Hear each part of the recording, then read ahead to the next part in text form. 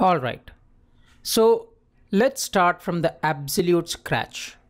What is SSRS?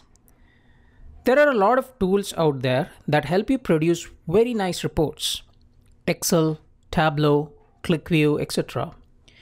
We are going to learn about a tool called SQL Server Reporting Services, or also called as SSRS. So let's first look at a Microsoft definition for SSRS.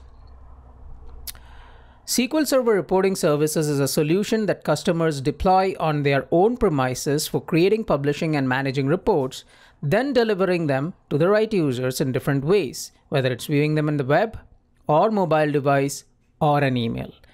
In essence, it is a software to create and deliver reports.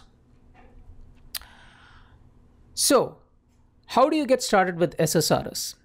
If you are new to SSRS, do not worry at all. I haven't assumed any prior knowledge when creating this course. There are absolutely no prerequisites at all.